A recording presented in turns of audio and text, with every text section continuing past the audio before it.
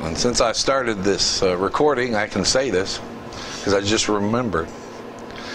There's a question that's been asked on the Church of the Nazarene in Princeton for about 3 weeks now.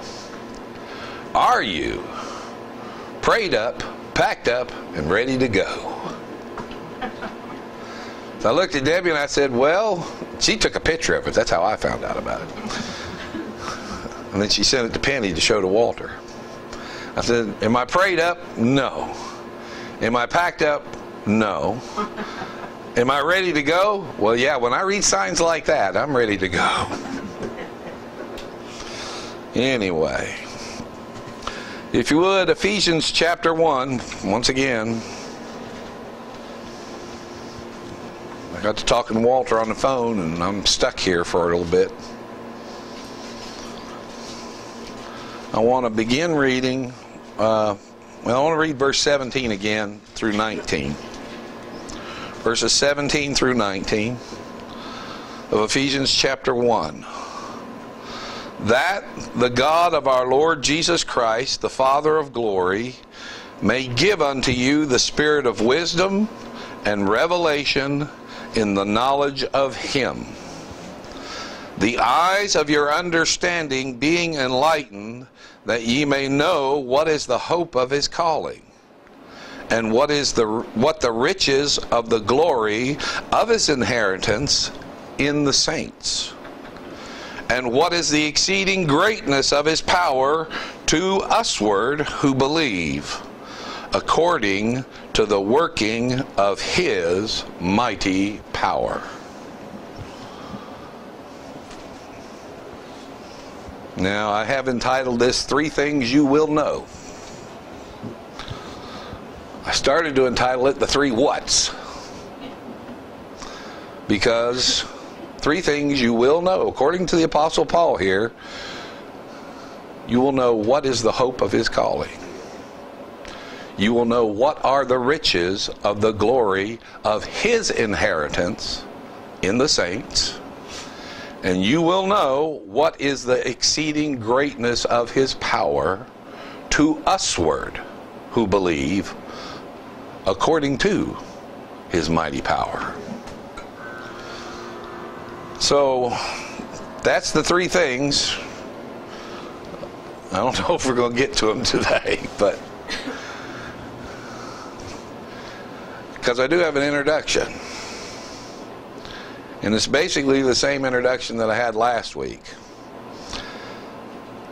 Things change in you and to you because of being born from above. And things change in you and to you because you believe. I mean, Paul's very plain in this. Now, there's a reason for this change. And that reason has a name. His name is God. Because this is every single bit of this is His work, and it's according to His mighty power. It's not up to you. Even though you will be active in it, we'll show it. It tells you plainly here, you're passive in the reception of this. We have obtained it. But in that obtaining, that word is in the Greek, it's passive. Because we cannot obtain to spiritual things. We cannot get saved as it is preached today. We cannot get salvation. It's a gift. And we are passive in the getting. If that's good English or not, I don't know. The Lord, the God of our Lord Jesus Christ, the Father of glory, gives, in the last of verse 17, the spirit of wisdom and revelation in the knowledge of Him. It's a gift. And Paul prayed for this because Jesus Christ had promised it. He promised to send the Comforter, the Holy Spirit. The Spirit of truth, which came from the Father. What did Christ say about Him? He shall testify of me. He will show things to come. He will show you things to come. He shall glorify me. He shall take of mine and shall show it unto you. Now, I believe wholeheartedly that's what this means by the spirit of wisdom and revelation and the knowledge of Him. That's the Holy Spirit. It's not the spirit of this world. Because the spirit of this world cannot understand the things of the Spirit of God. It can't. It not only lacks the ability, it lacks the faculty. See, it's not only that we are unwilling, we are incapable. Why? Because we are lacking spirituality, true spirituality. Now, we have a spirit. We have a spirit, but it's not the Spirit of God. And we have that spirit naturally, the spirit of this world. We were happy as clams in it. I don't know how happy clams really are, but that's the expression. I prefer the expression, I was in myself, in my sin, and I was, to quote a professor of mine at Bluefield State, I was there fat, dumb, and happy. I wasn't looking for God, and as far as I knew, Walter, He wasn't looking for me. But He knew where I was. But I wasn't looking for Him. God gives unto you the spirit of wisdom and revelation, and it's in the knowledge of Him. It's not in the knowledge of this world. It's not in the wisdom of this world. It's in the knowledge and the wisdom which is, who is our Lord Jesus Christ. Now, this next verse, the eyes of your understanding being enlightened, that ye may know what is the hope of His calling, and what the riches of the glory of His inheritance in the saints. So the first thing I looked at was the word eyes. Now, the deep meaning of that word is eyes. That's what it translates. That's what it means. It's your eyes, eyeballs. But by implication, because you have these eyes, by implication it means vision. See, it's not only you got eyes, it's what you see. And in this case, it's who you see. The eyes of your understanding being enlightened. Because you have vision, you see. There are people who have eyeballs that don't see. But because you have this vision, you see. And Paul is writing here that our vision has changed for the better. Let's emphasize that part of it. It has emphasized, my vision has changed. Now I need these glasses I didn't used to. But here he's talking about a spiritual seeing. Perception. Perceive is the other word. Now, we are limited in the use of our own eyes to the natural use. My eyes can only focus on one thing at a time. That's the way my eyes work. I remember being a kid, and I had the hardest time seeing fish in a creek, Mason. People say, "Oh, look at those fish! Look at those minnows!" And I'd see the creek, I'd see the water, until I learned to focus below the surface. Now my eyeballs hadn't changed, but my vision had. What I was seeing changed. Because at first I'd see the surface, then you can look, if you can actually change the focus, you can see below the surface, and then if you want to, if you can change a little bit more, you can see the bottom. I thought about this like, well, y'all y'all know I like taking pictures. It's hard for me to look at the first pictures I took because they're not that good. Now, at the time, I thought they were fine. At the time, they were the best I could do. But as I have been over the years taking pictures, I think I've gotten better at it. My eye had changed. That's the way they say it. You've got a good eye. Well, my eye hadn't changed, but my vision had. It was my eyeball.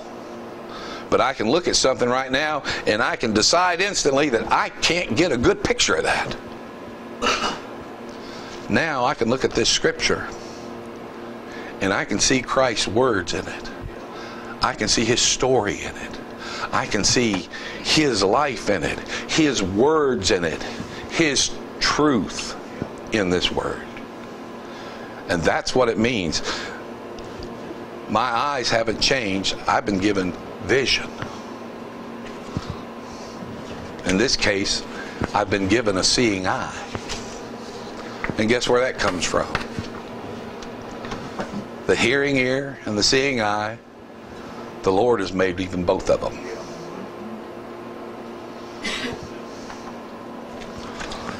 They came from him. Our vision has been focused by God to actually now be able to see the things of Christ Jesus in his word, in this world, and in each other's words. But Paul specified this a little bit more when he said the eyes of your understanding being enlightened. Now there are some versions who translate this word as understanding as the word heart.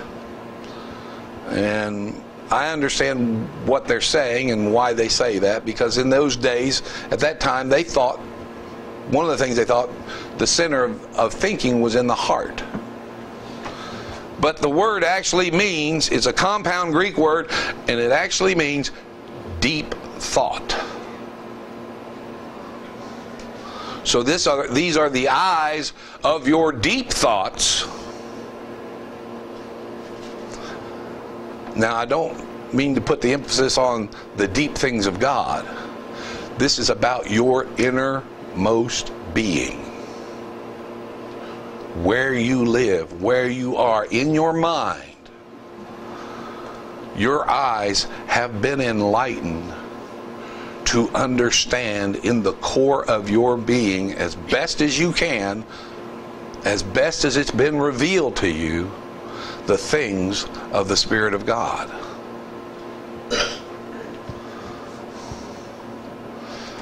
Because what Paul is writing here is, with your eyes open and you perceiving, there is a change deep within you in your innermost thoughts.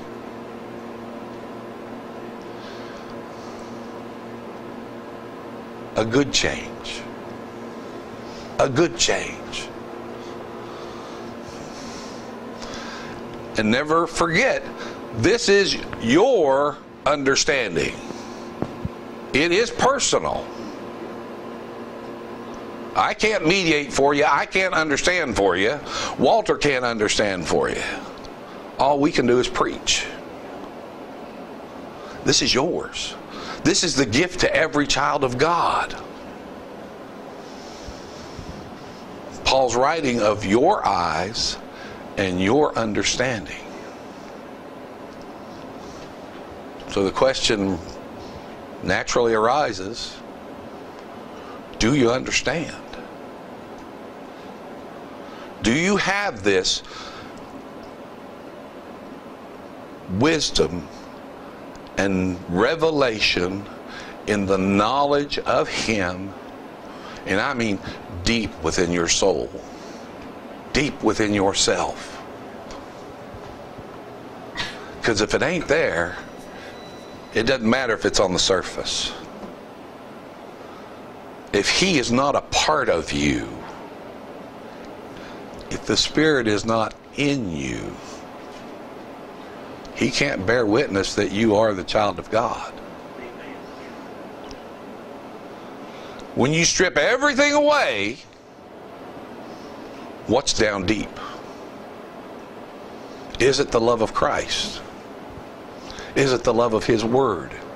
Is it the love of the gathering of the saints to hear about him, to talk about him, to learn about him, and to bow to him?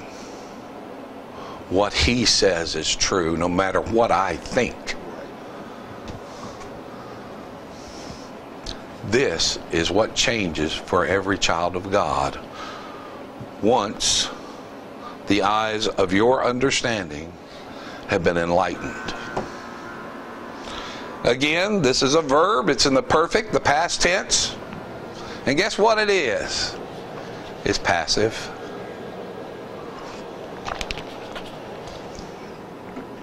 You don't enlighten yourself. Now, you do study to show thyself approved, a good worker unto God. A man need not be ashamed. You do study.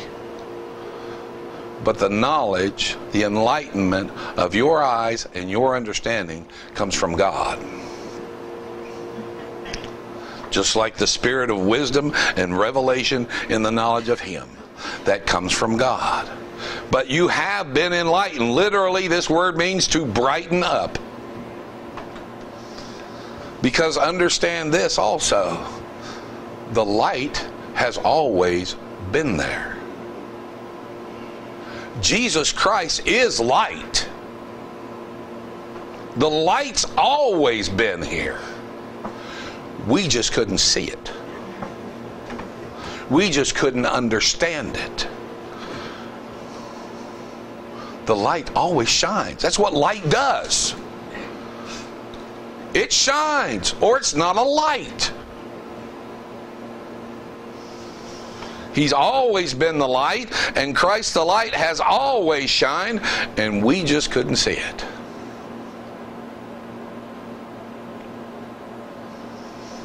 We had our understanding. Turn over a page, if you would. Ephesians 4 and verse 17. This I say, therefore, and testify in the Lord, that ye henceforth walk not as other Gentiles walk, what? In the vanity of their mind. Having the understanding darkened. Being alienated from the life of God through the ignorance that is in them because of the blindness of their heart. Who being past feeling have given themselves unto lasciviousness to work all uncleanness with greediness. The world has an understanding. And you had an understanding before God gave you this understanding. But that understanding of the world and that understanding of the unregenerate is darkened. It's darkened.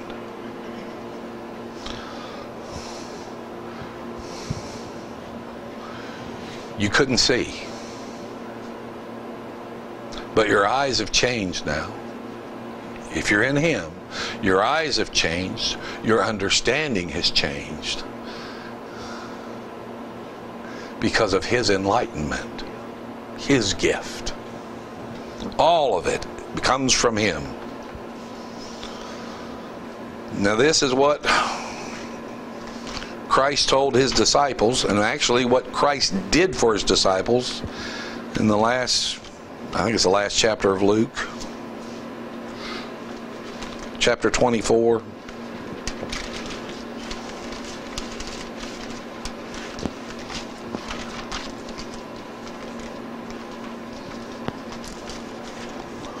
Let me get there.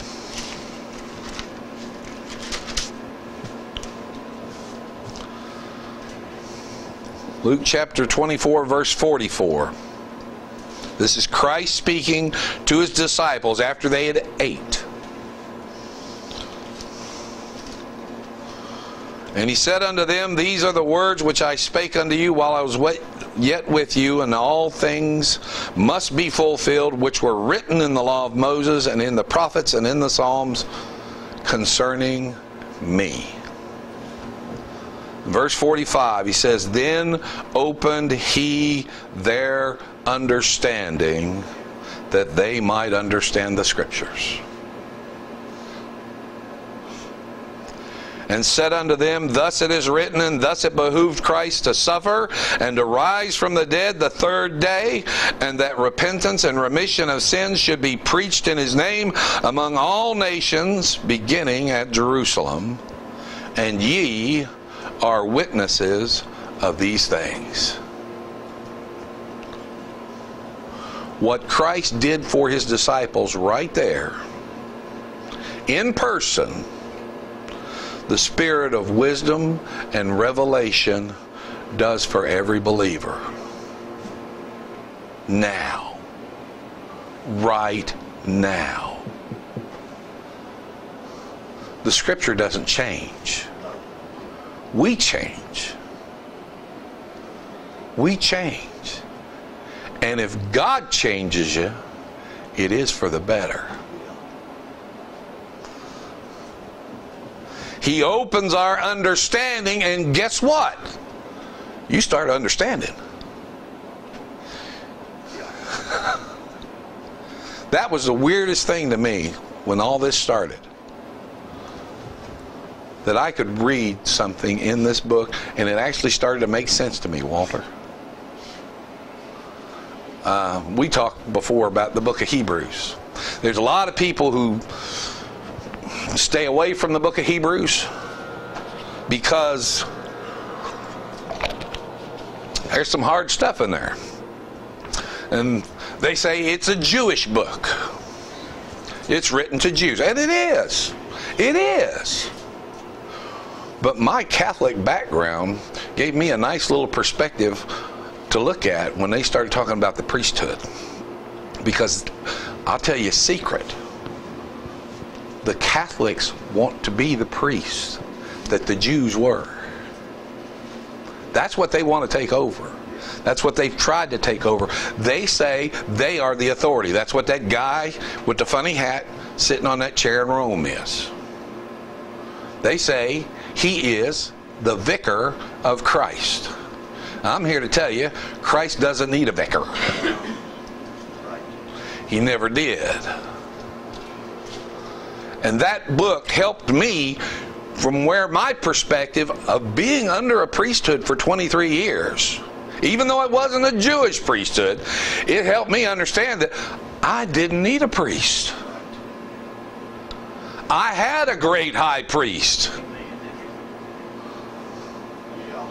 My understanding had changed for the better. I have a great high priest, and I can go to him. Matter of fact, in another place it says, he's made us kings and priests unto our God. And to make it even funnier, from a Catholic perspective, he made me a saint. A set apart one.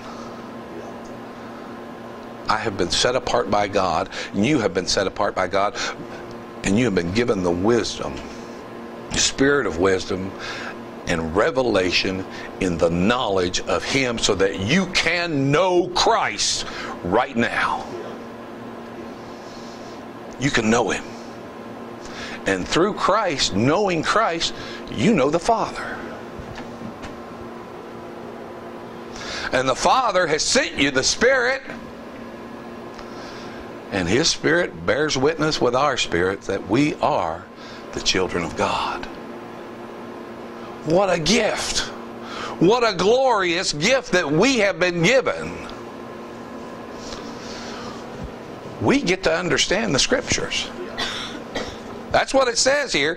He opened their understanding that they might, what? Understand the Scriptures. You may not understand the world, and sometimes that's a good thing. Christ told some fellas, ye search the Scriptures, because in them they thought they had eternal life. But he told them, no. they are they which testify of me. So if you're searching the Scriptures, if you're reading the Scriptures, and you're not seeing Christ, you're missing the point.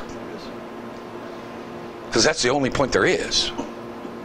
That's the only message there is. That's the only gospel there is. It's Christ. And you will not see everything. But the Scriptures are our only reference. That's what that sola scriptura means in the Latin. Solely, solo, solely, Scriptures. And that's what Christ gave to his disciples, and that's what the Spirit of wisdom and revelation gives to us, and that's what it means to have the eyes of your understanding enlightened. God has given it to you to be able to understand his Scriptures. Whether someone's speaking them or whether you're reading them and studying them. That's a gift of God. We are told, try the spirits to see whether or not these things be so. What do you try them with? Scriptures. This is all we have. Now, I've got some books, and I got some books from David that gave me the worlds, and they've been a great help to me to see what other people see. But this is what I go by. Because there's some things in those books I disagree with. And the reason I disagree is because in here, this is the basis for our knowledge that God has given us. Christ opened the eyes of his disciples to the Scriptures. Now, I'm not saying this book is holy. You know, it's paper, it's ink, it's marked up, it got left out in the snow for a week. I had to come back and get it. But the word's in here, the Word of God is in here. And the Word of God is always true.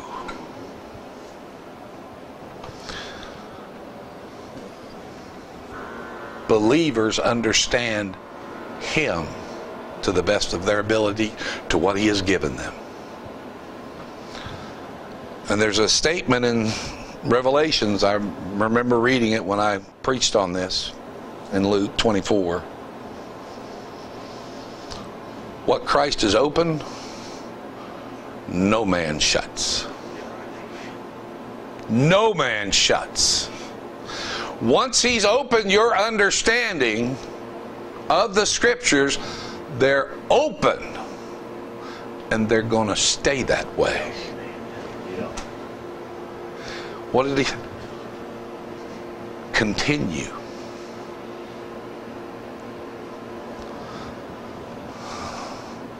Our understanding continues. If you continue in my word, then are ye my disciples indeed. And they continued steadfastly in the apostles' doctrine.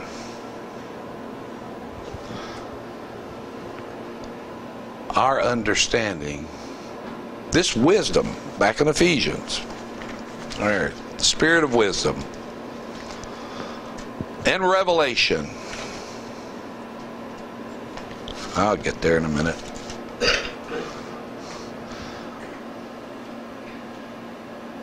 That the God the Father, God of our Lord Jesus Christ, the Father of glory, may give unto you the spirit of wisdom and revelation in the knowledge of him, the eyes of your understanding being enlightened.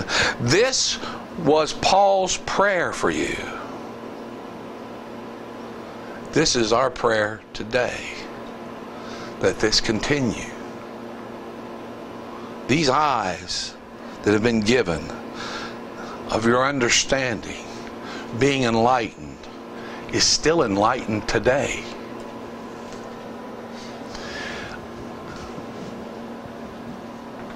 Our understanding from God is not darkness, but light.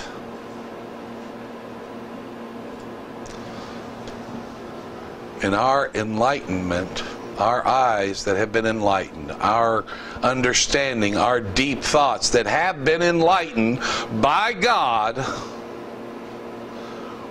will not be darkened. Now, there's still darkness in us. The flesh is still here.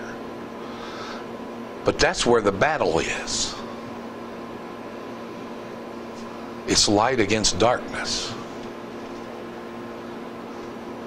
Paul prayed for this, for these Ephesian believers. They already knew some stuff. Guess what? There's more to learn. There's always more to learn. Our understanding is by no means perfect, but it has been enlightened. Our understanding is by no means complete. Otherwise, Paul wouldn't have said we go from glory to glory. We are to grow in the grace and the knowledge of our Lord and Savior Jesus Christ. Why? Because we need to. You never have it all. That's why we continue. And if you continue, you're my disciples. And if you're my disciples, you'll continue. And that's why we have this written here for us today. Because it's still the same. The Father sends the Spirit of wisdom and revelation in the knowledge of Christ. And He sends it to every believer He has, the eyes of their understanding being enlightened. I told you I wasn't going to get to those three things. But I will say this. There is a purpose for this. Here, Paul states plainly by this little word, that ye know the hope of His calling. That ye know what are the riches of the glory of His inheritance in the saints, and that ye know what is the exceeding greatness of His power to usward who believe according to His mighty power. We who are without strength, strengthless,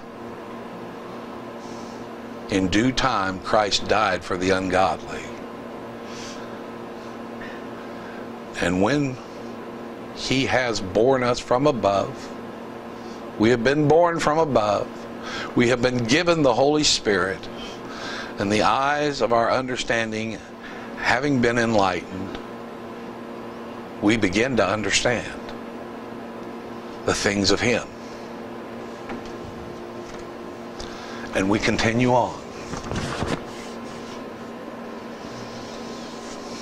We know some things because we know Him. We know some things because we know Him.